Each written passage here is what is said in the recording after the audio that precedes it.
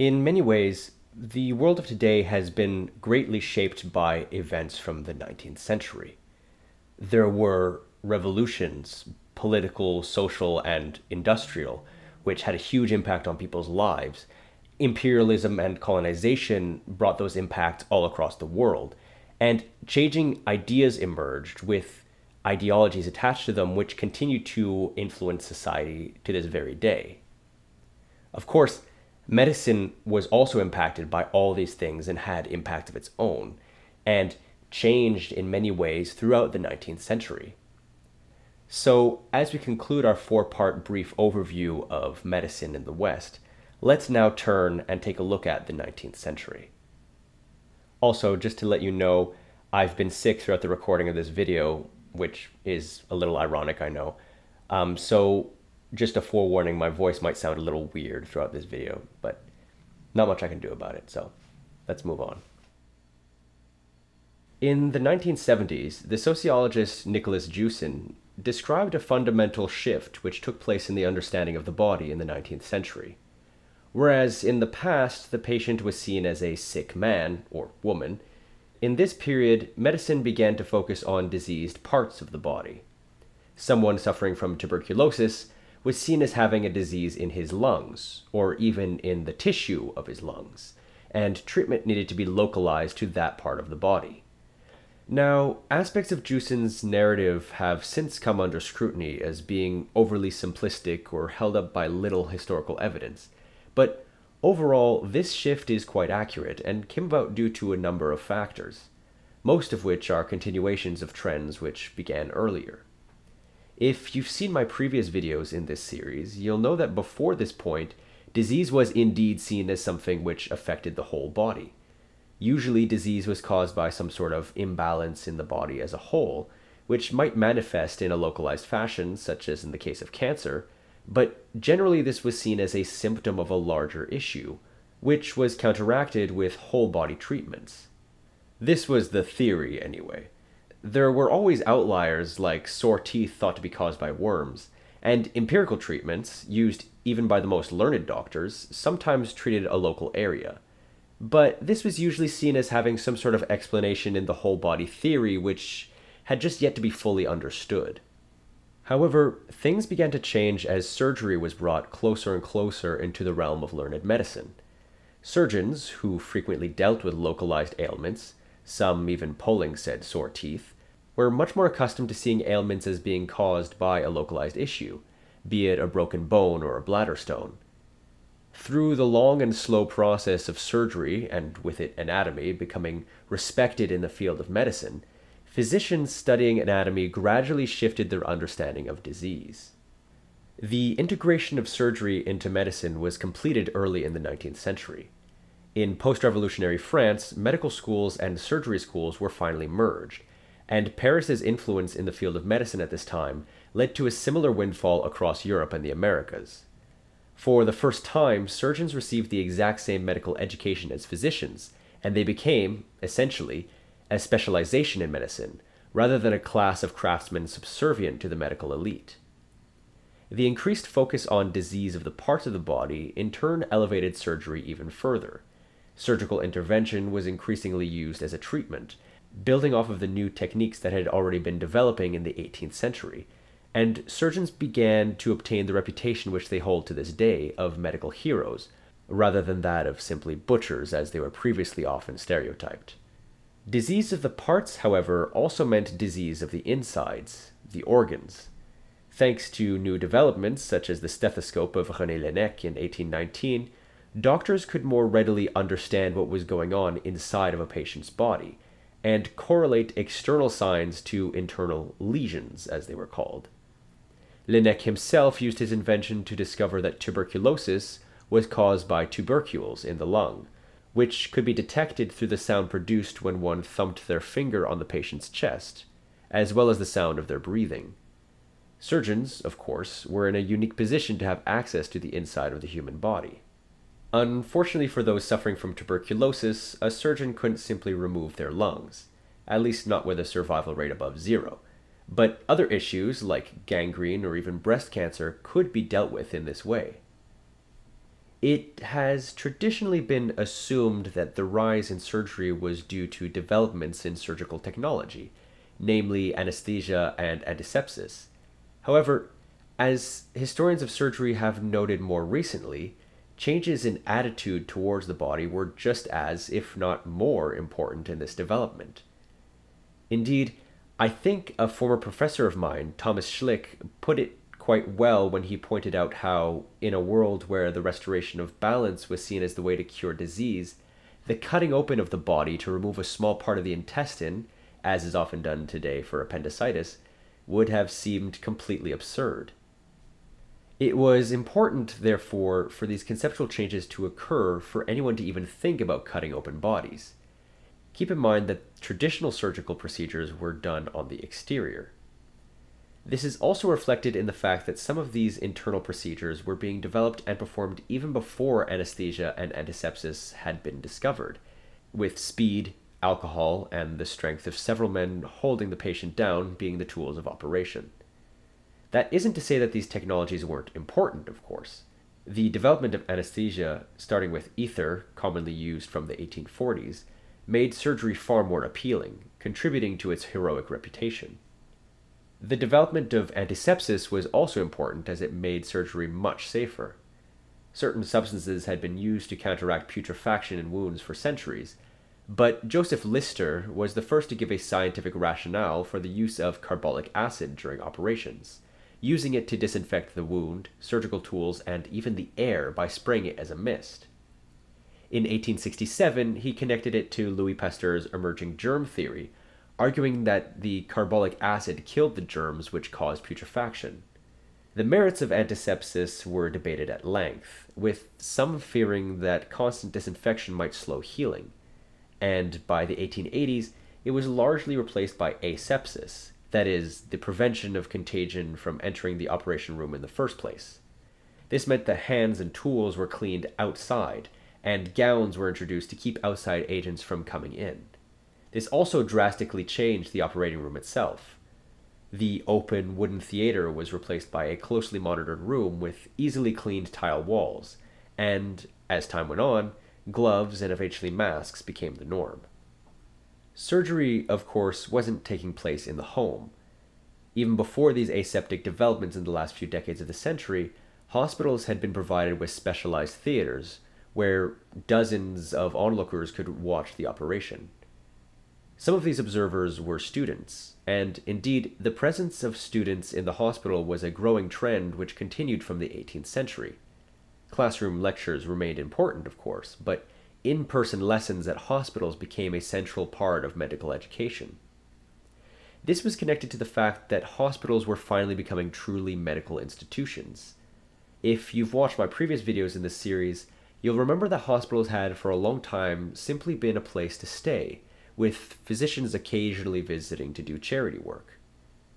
By the end of the 18th century, however, hospitals became bigger and doctors did much of their practice there, though they still visited the homes of patients who could afford it, usually the wealthy.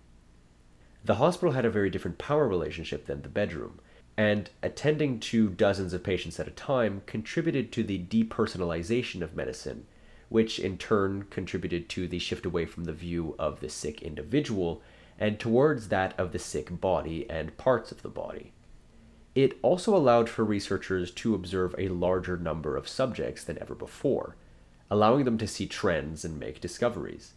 Using scientific method, many researchers could establish with a fair amount of certainty that many of the traditional therapies and drugs which had been used for centuries were actually ineffective. Healthy lifestyle, however, was still seen as being important, and so some physicians simply diagnosed diseases and advised their patients on how to live more healthily. Others were dissatisfied with such a view, and vigorously experimented to find new therapies, especially in surgery. For others, however, the ineffectiveness of traditional cures was simply because they weren't being used enough, subscribing to the view of heroic medicine, which had already been growing in the late 18th century. In this view, the body had to be shocked into healing itself through rigorous purging and bloodletting. This last view eventually died out by the middle of the century, though not before forever skewing the popular perception of pre-contemporary medicine as being brutal and excessive. Those who sought new cures, however, helped contribute in the middle of the century to the rise of laboratory medicine.